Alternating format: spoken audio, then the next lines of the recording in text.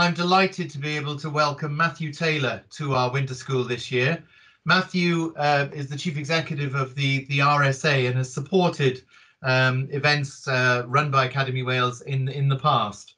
Matthew has will be inviting questions throughout his session, so he will pause partway through, then invite questions at the end. So as Matthew progresses through his session, if you have any questions, please post them into the chat. I will review the questions to make sure that I can collate them, and then when Matthew pauses, I will relay your questions to him. So over to you, Matthew, and welcome. Well, thank you very much. It's great to be here, particularly because I found myself a few minutes ago in a kind of digital cave, unable to get out. I don't know whether people noticed, but I had to send a message to the chat saying, will somebody please connect with me, which is rather confirmed my view about the use of technology in talks. The organisers of the event asked me on several occasions whether I had PowerPoint or slides, and I don't use PowerPoint, and the reason I don't use PowerPoint goes back a long way. It goes back about 20 years now. I was running the Institute for Public Policy Research, and we had a presentation of our work, and it was in front of the world's press. I think it was live on Sky News, actually. It was an enormous event. And I had asked my intern to do the PowerPoint presentation, and he was great, but he was Scandinavian. I think he'd made rather uncritical use of the spell check. Anyway, the first slide went up in front of ministers, media, and it said on it, daft recommendations of the IPPR Commission on Public-Private Partnerships. So ever since then, I've been kind of rather averse to using any kind of technology at all in my talks and just speaking. Of course, the other thing that's really challenging about these events, of course, is I'm sure that you found the anecdote I just told you incredibly funny, but I have no idea because, of course, I can't hear. And that's rather kind of disconcerting when you're doing a talk. It reminds me, and I'm sorry to start with a couple of amusing stories, but, you know, we all could do with a smile, couldn't we, at the moment? But it reminds me of a story my father once told me, that he did a talk in the European Union once. Remember the European Union? When you do talks in the European Union, some of you may have had this experience, they have booths all around where they have people doing the simultaneous translation. So he said to the translators before they came to meet him, the interpreters, and he said, look, I'd like to tell jokes. Would that be OK? And they looked a bit doubtful, but they said, no, that's fine. That's fine. So, you know, as he got into his talk, he thought, well, I'll try out a couple of these jokes. So I think, you know, they're all very cheesy. They're dad jokes. You know, I think he told the joke about the man who goes to the doctor and says, doctor, I think I'm a moth. And the doctor says, well, I can't help you. You shouldn't be here. You should have gone to the psychiatrist next door. Why did you come here? And the man says, well, because your light was on. So I think he tried that, and he might have tried another couple of jokes like that. And when he told the joke, there was a pause, and then everybody laughed, and he was quite pleased with this. So actually, he told more jokes than he would normally tell in this talk. And at the end, he was very pleased. He got all the interpreters together. He said, well, thanks so much, you know, for that. And that seemed to go very well. And well done for the way you did the jokes. Everyone laughed. And how did you do the one about the dog with no nose? And then the lead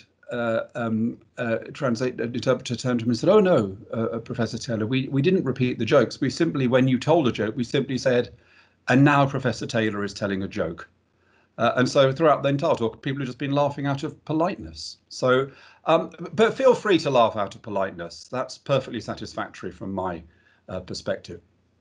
So I'm going to talk about change. I'm going to talk about change in general. I'm going to talk about what's happened over the last 10 to 11 months and how we might use that. And I'm going to talk about what I think are the priorities as we start to think about where we go next. I want to start by just recognising something, and it may be different in Wales, it may be different for you, but I've noticed this, that when we went into our first lockdown, there was an enormous amount of talk about how we want to build back better, how things are going to be different afterwards. And maybe it's because we're still not absolutely certain about how we're going to emerge from this crisis, or maybe it's exhaustion, or maybe it's the shattering effect of the hope we had last summer and then the abandonment of that. But there's much less talk, it seems to me now, about how we might use the crisis to build something better. And I want to say I believe this is the darkness before the dawn. I believe that because of the vaccination and the evidence that we've got about how quickly we can adapt vaccinations even when there's new strains, and now that the vaccination seems to reduce transmissibility, which is an enormous game changer, I do think there's a real prospect that we will move to a different normal, but a kind of post-COVID world, a world where COVID is not our number one pressing priority. And I think it's really important then that we don't stop having that conversation that we were having much more actively in a strange way last year, which was how do we use crisis to achieve change? So just a quick word about that idea, first of all. So what we can say if we look through history is that crisis doesn't always lead to change, but that crisis very often does. So crisis is more likely, change is more likely in the wake of crisis than at other times, that is to say major change. And secondly, that whilst change is more likely after crisis, sometimes that change is powerful and good, and sometimes it's not. So, an obvious example for us all is the contrast between what happened after the First World War and what happened after the Second World War. After the First World War, there was a mini boom, but many of the issues had not really been resolved that led to that First World War, and the way in which we handled the end of that war laid the foundations for economic decline, polarization, political polarization, social inequality, and the disaster of the Second World War. In contrast, after the Second World War, policymakers had learnt the lessons. One of the interesting things about the Second World War was the amount of conversation during the war, the determination to build back in a different way. Of course, the exemplification that would be the Beveridge report. So there's two examples of very different outcome in terms of the way in which crisis had to change. If you want to look at for more recent examples, I would point to the AIDS epidemic, and many of you have been watching the really powerful Channel 4 series recently about this. Now, this is a terrible, terrible thing, particularly for those communities that were most affected by it. And I lived through that time. I remember the kind of fear and the sense of the possibility that people would be stigmatized, the ignorance that people had about the nature of that disease. But yet, ultimately, we emerged from the AIDS crisis not only with solutions, which mean that being HIV positive is no longer a terminal or even a chronic condition. It's completely manageable now. But also that laid the basis for a fundamental shift in public attitudes towards the LGBT community. And that was to do with the way in which that community responded to that crisis, decided not to disappear, not to hide away, but to come out and to fight, and also develop a different kind of model of health around self-care and around community support. Contrast that to the global financial crisis of 2007-8. Again, if you remember, a huge amount of talk. If I had been speaking to you in the middle of that crisis, we would have had a conversation saying we must learn the lessons and we must do things differently. And yet, despite some regulation of the banking sector, really many of the underlying things that contributed to that global financial crisis and that were exposed by it weren't addressed. And of course, we saw inequality has remained the same. We have social polarization, political polarization. So we did not use the global financial crisis as a reset. So COVID is a once in a lifetime experience. I have an 8-year-old daughter. She'll be thinking about COVID, talking to her friends about COVID for the whole of her long life, and this year and what she's gone through and what it's meant for her. So it's a major thing. But the question is, how do we use that? How do we use that? How is it going to change us? Now, if I had time and this was a focus, we could talk about that at a kind of societal level. And I'm very happy to answer questions about what I think might be at the societal level, the big shifts.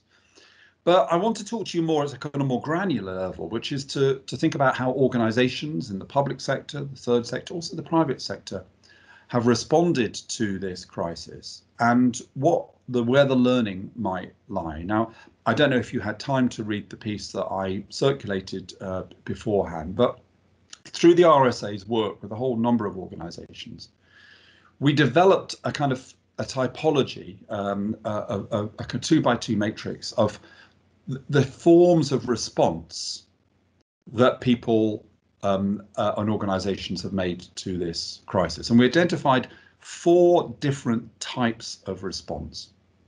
So the first is kind of crisis-related responses, which were important in the crisis, but we would not expect to or even want to continue those afterwards. So we don't clap anymore on Thursday evenings. We obviously don't want the NHS to have to continue cancelling routine operations. So these are things which we do in a crisis management. So the important thing there is not to hold on to those things. There's no point trying to encourage people to continue to clap or whatever. That's not going to happen. Certain forms of community mobilization are around the crisis. And we know from lots of research that you will get some falling away of that when the immediacy of it passes. But still, there is learning to be had. I think it's really important that we look at some of those ways in which we responded and learn from them. What do we find out about ourselves? What do we find out about our organizations in that kind of crisis adaptation? The converse of that is things which we have done, which of course we would want to keep. So bits of learning, bits of development, which we'd be crazy to want to let go of. And the most obvious in the public sector has been digital, where there has been, in large parts of the public sector, a real levelling up of our use of digital tools. Now, I would have said before the crisis that the number of local authorities who truly understood what it was to be a digital local authority, it's not just about technology, but it's about nature of the services, the nature of communication, even the nature of democracy, was very, very few. But I think now a lot more local authorities get that. And of course, we've seen the use of digital in terms of our engagement with the NHS and a whole variety of other things. So in this area, the important thing is that we want to hold on to those gains that we have made.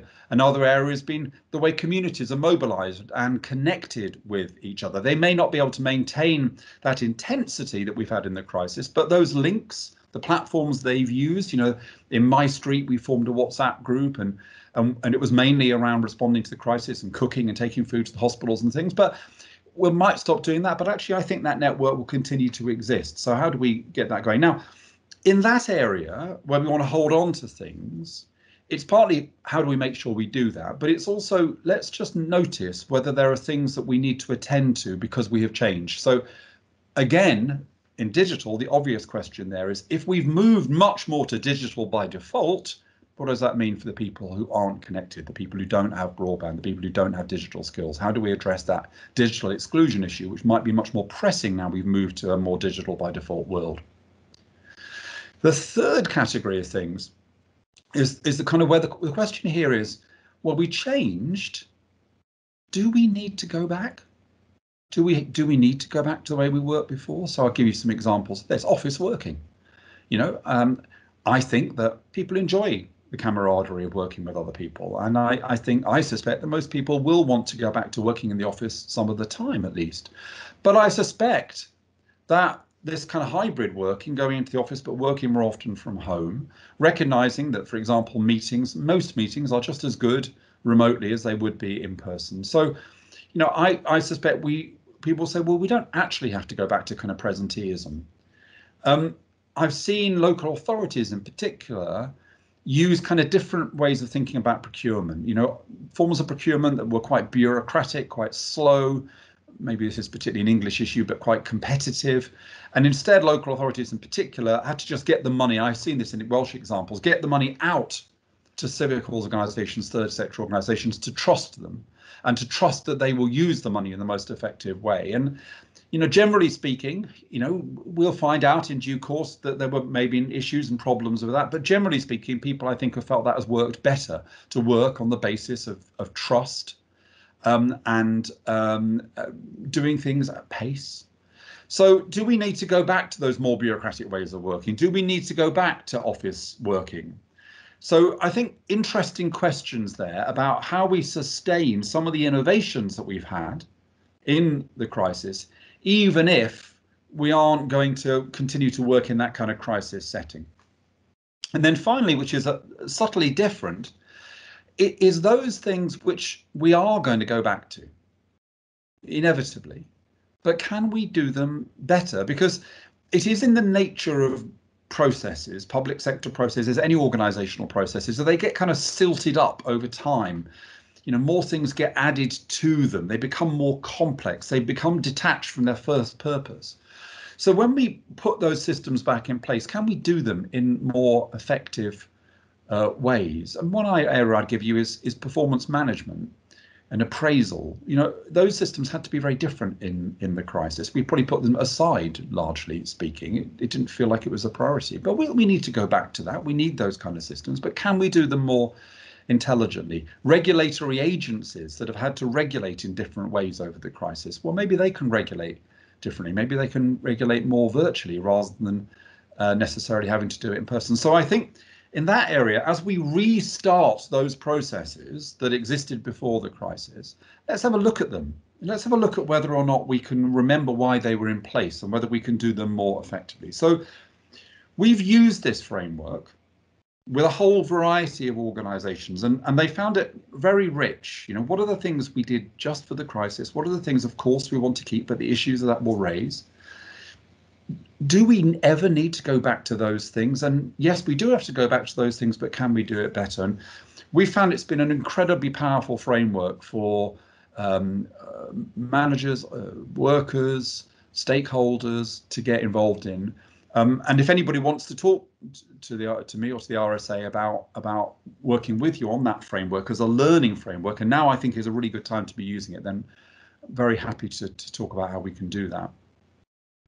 So let me just, in my kind of closing part of what I want to say, identify some of the kind of broader lessons that we have learned, lessons and opportunities that we have learned from the engagement that we've had with organisations throughout the last 10 months. And I don't think, as I go through these lessons, that they are new. And that's not surprising. You know, there's very little that's new in the world. You know, I think change, I've come to realize over my long career, change is as much to do with timing as it is to do with new thinking. You know, what happens is an idea has been around for ages, and then suddenly the moment arrives when that idea clicks. So when I talk to you about what we've seen in organizations, these are things which organizations, good organizations, should practice anyway. But we've seen more of it in the crisis, and there's an opportunity maybe to take these ideas and really embed them. So there are 5 I want to talk about, and I'll run through them quickly. So the first is leadership. We have seen different styles of leadership in this crisis. We've seen more open, more engaged, and more authentic forms of leadership. You know, and part of that is for kind of odd reasons. You know, if you can see the soft furnishings of your boss or their children or their pet running across the screen, you know, it's difficult for them to be pompous.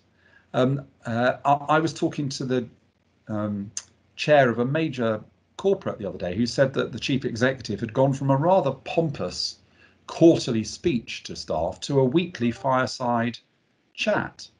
So leadership has change, and you know, the challenges for leadership are great, and more profoundly really, in many organizations they've had to operate in a much flatter way during this crisis.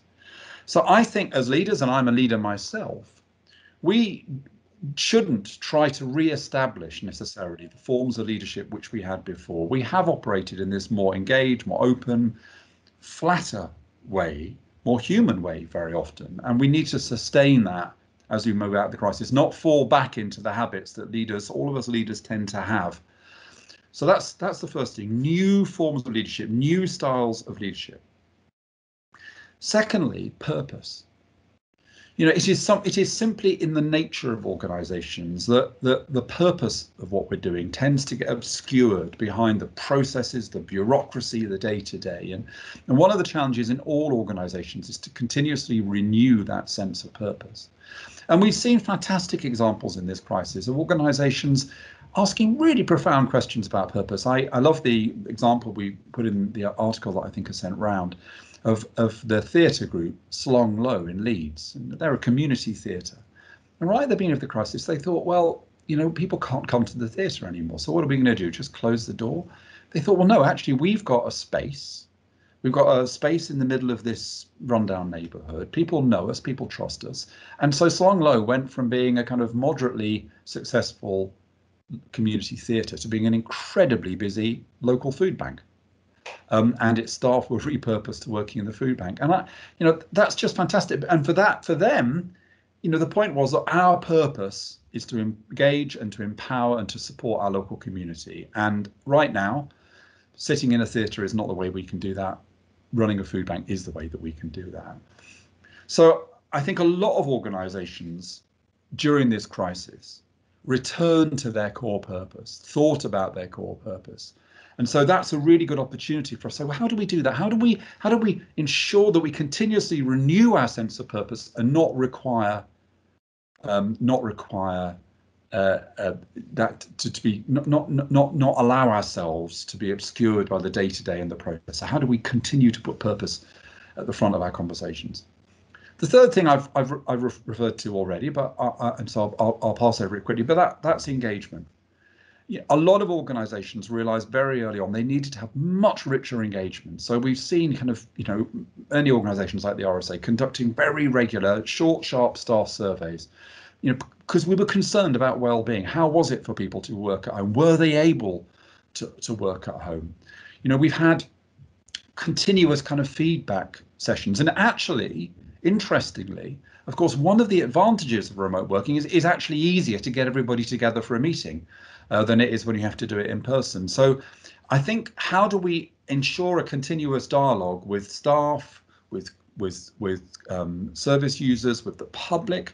I think central government, national government, has got an awful lot wrong, but that's a different speech. But what is interesting, of course, is that they have realised, although they've got a lot wrong, that they have to continuously engage the public in a conversation as this crisis has evolved and changed, and because they need the public to do the right thing. So I think engagement, rather than seeing engagement as something you do occasionally, seeing engagement as an essential part of how it is we deliver what we do and create trust, and think about, for example, services as relationships rather than things we just deliver. So engagement is the third part. The fourth part, and again, I've seen interesting examples of this in the material I've been sent about Wales, is collaboration. I mean, collaboration, as you all know, is one of those words that people use all the time, but real collaboration is actually quite rare. But in this crisis, we've really seen it. And the places that have responded best, that has been probably the single most consistent finding, has been we really actually mobilised together. Whether it was in England, the competition between different parts of the NHS was put to one side in a concerted effort, local authorities and the health service working more effectively together. I've talked about a different model of procurement with the voluntary sector based upon trust and collaboration rather than and kind of detailed specification of contracts. So we've really seen a step change in collaboration, and I think it's going to be very important to take advantage of this moment to think about, well, what is it we really want to achieve in the post-crisis period, and can we achieve the same amount of consensus around those shared objectives to maintain and sustain that collaboration? And then finally, the other thing that we've seen in the crisis, which I think we really need to hold on to, is kind of responsiveness or agility. I mean, even the banks managed to get money out, the loans out to companies very, very quickly. They adopted a kind of get the money out, ask questions first, ask questions later approach. Central government has not been afraid to announce schemes and then to adapt them almost in real time as they've realised what's working and what's not working. And often you focus there on what goes wrong, but actually I would say that form of kind of policy making, that much more agile, adaptive form of policy making, is absolutely what we need. The old model, where it takes years to get a mandate to do anything, it takes years to implement something, years to find out whether it's working, and then by the time you have found out, politicians have changed, you moved on to something else. The way that we made policy in central government, to a lesser extent in local government, was too slow, it was too lumpy. It was too path dependent. And so that kind of greater agility, that willingness to test things out and learn and adapt, which we've had to do in the crisis, that too is something that we need to hold on to as we move forward. So look, I'll finish there. Had I been doing a talk in normal times, I would have talked about the way the RSA encourages organisations to think about change as a whole. And there we have a phrase, it's a bit of jargon, I'm afraid, but a phrase: we encourage organisations to think like a system and to act like an entrepreneur. So to understand issues systemically, but to try to achieve change through an entrepreneurial mindset of experimentation and adaptation. And I think those key lessons from the crisis around more engaged, authentic and open forms of leadership, a continuous and relentless focus on purpose, a commitment to continuous discourse and engagement, real collaboration around purpose, and a kind of agility in terms of how we do things. If you put all that together, that is what we've always meant at the RSA about thinking like a system and acting like an entrepreneur, a kind of approach to change. So that, it seems to me, is the opportunity. And what I would encourage you more than anything else, and again, let me repeat the RSA's offer to help you with this, don't let go of what you can learn from what's happened over the last year. It's an enormous learning opportunity. And however tired we are, however worried we are about new strains of the virus or whatever, the odds are we are going to move out of this. And the thing that we would probably be most self-critical about in years to come would be that we moved out of this and we didn't glean those lessons. We didn't take the inspiration from the crisis and apply it to the enormous challenges that we're now going to face. Thank you. Thank you, Matthew.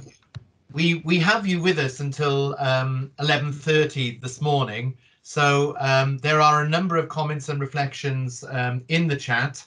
And there is a question that I'd like to go to. So what I would like to do is as I'm asking this question, if there are other questions that delegates wish to pose to Matthew, please put them into the chat and then I'll whiz down to those. So we've got a question from Katie Knott, who talks about how do we encourage better coordination across organisations to look at the changes required. Katie goes on to say in her health board that she's noticed a lot of silo working with a resistance to working together, and wonder whether this is partly driven by the threat and a need to do rather than take time to reflect and join up with others. It's tricky to move people out of this threat state. What are your thoughts and reflections on that, Matthew? Yeah, no, I think it's a very well made point, and I would go to the issue of purpose here, which is that, you know, well, I actually two P's, purpose and process. So let me explain. I think that too often when we create kind of forums of coordination or collaboration, we plunge straight in to making decisions and agreeing strategies and whatever, without spending the time we need to spend in really checking in to make sure that we do have a shared and common sense of purpose and a shared and common analysis of what we need to do together. I think it was Abraham Lincoln who once said, if you have 7 hours to chop down a tree, you should spend 6 hours sharpening the axe. And I think often what we do when we work together is that we have spent no time at all sharpening the axe. And the sharpening of the axe is spending the time to ensure that we have a deeply shared sense of common purpose and analysis, shared data, so that we're all on the same, in the same conversation. Now, then people have got different things to deliver, different responsibilities. And of course, there'll always be tensions. But if you've put that investment in, you can come back to it. You can come back to it and you can say, well, in what way is this contributing to the purpose? Or have we lost sight of the goals that we really agreed together? So that's purpose. But I think, you know, if you're going to achieve purpose like that, you mustn't underestimate the work that is involved in it. So I had a very poignant event just before lockdown.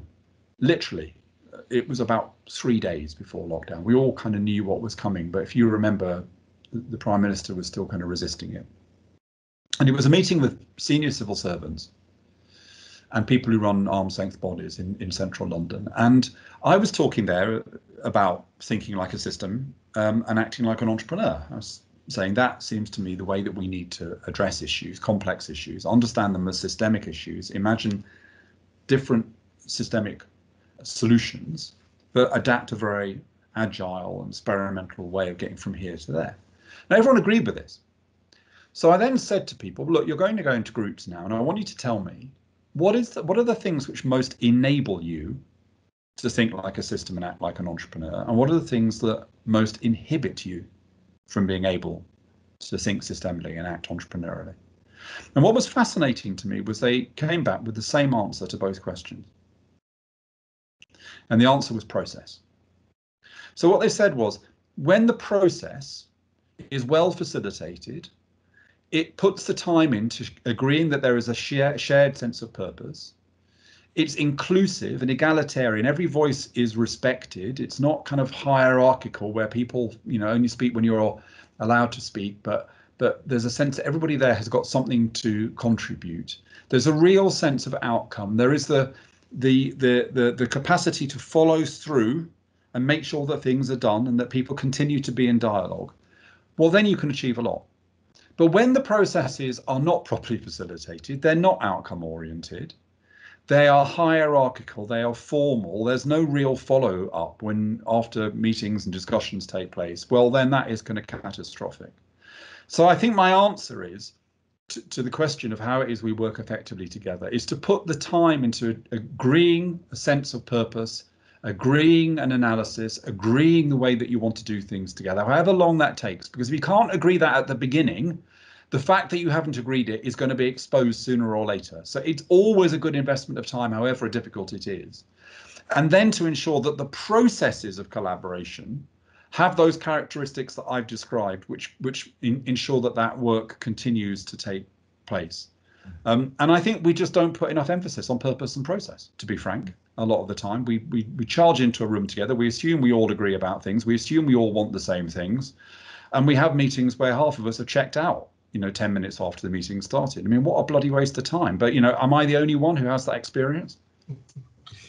Great, thanks, Matthew. And you've certainly stimulated the grey cells. We've got lots of questions coming in now. So I'm going to go to a question from Mark Knight Davis. Basically, he was saying, what is your level of confidence that organizations will not go back to old ways of working? Well, I hope this doesn't sound precious, but I don't make predictions. So I just resist the idea of being optimistic or pessimistic, because because ultimately I think it's up to us. So I could sit here and go, well, I think it's all going to be much better, it's all going to be much worse. I'm not sure that that's a useful use of my limited brain cells. I think the critical question is, we know that it could go either way, and we need to think about what are the things that are going to determine it. And as I say, historically, there's evidence for both sides of this. It is important, however, to be realistic, and that is, to recognise that you cannot maintain the same level of mobilization and single-mindedness out of a crisis that you have during a crisis. And so the question should not be, how do we sustain exactly this kind of intensity beyond COVID? Because that's not realistic. And that's why we use the framework that we use, because you need to think about the different elements of how you've responded. And some of them will be relatively easy to sustain, like the work moving more digitally, working more digitally, because they're common sense and people have acquired new skills. Others will be more difficult, like collaboration. So that's why I think it's really important to be quite forensic and looking at what's changed over the last year, in order that you can think hard about what will be required to sustain what has been positive and can be sustained, to let go that which is unlikely to be sustained, and particularly to avoid creeping back in those things which weren't working even before the crisis started, or those things which were exposed by the crisis. Great, thank you, Matthew. We've got a question from Daniel Madge. What role do you think the arts will have in delivering public services like health and social care, policing, housing, etc.? Yeah, that's a great question. Let me say a couple of things here. I mean, the first is that I think one of the good things about the crisis has been, it really has reminded us of the importance of arts and culture to our well-being. It's been really interesting, the number of performers and artists, some at the kind of global international scale, but a lot of them kind of locally, who've recognized that their creativity can really help people at a time like this. And children, one feels that particularly acutely with, but with lots of other people as well. So I think that the artistic cultural community has really leant forward into this crisis and thought deeply. I gave you the example of that theatre group in Leeds, but really thought deeply about how it is they can make what they do accessible to people. So I think that probably the sense that arts and culture is intrinsic to our sense of well-being is more strongly felt now than it probably was a year ago. And that's a real opportunity, I think, that those of us who are enthusiasts for the role of arts and culture in society, who maybe found it hard to make that argument. I don't think anybody can underestimate their role, because we've seen it over the last year in a whole variety of ways, and we've also seen the way in which arts and cultural organisations have adapted. Whether it's the National Theatre putting their plays on, and making their plays available as one example, but all sorts of other smaller scale things that we've seen as well. I mean, in the article that I think we circulated, we had the example of some stuff that DJs have done to create a new business model in the face of the fact that they weren't able to get people coming to events anymore. So that's the first thing I think I'd say. The second thing is really around kind of how we think about, how arts organisations think about their role going forward.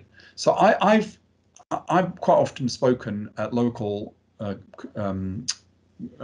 groups of cultural arts organisations. There was a movement, I think it still exists, called What's Next, which was about trying to make the case for more funding for arts and culture. And this, emerged out of the kind of deepest points of austerity. And whenever I went to those meetings, what I heard from arts, cultural and heritage organisations was a kind of, how do we make our ask?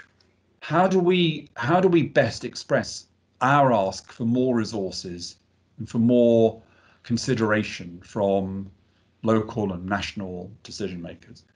And my response to them was always, I don't think you should start with what's the ask. You should start with what's the offer. What I would be doing if I was running a local group of cultural producers, arts producers, heritage producers, I would go to my local chief executive, to the chair of my local health board, or wherever it might be. And I'd say, what we want to do is we just want to hear what your issues are. What are the challenges you face? And having heard what your challenges are, we're going to go away and think about what contribution our sector can make. Because actually, when you listen to the kinds of challenges that a local authority chief executive might describe, how do I engage citizens might be one of the challenges that they would describe. Or how do I deal with issues about well-being and mental health, which I have in my community? Or even, how do I foster greater collaboration and creativity and innovation amongst in the public sector?